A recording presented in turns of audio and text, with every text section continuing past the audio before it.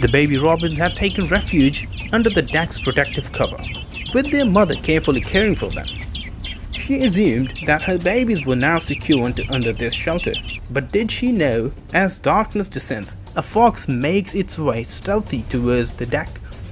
Enticed by the scent of defenseless prey, the fox attacks under cover of darkness, pouncing on the infant robins in a fast and devastating attack.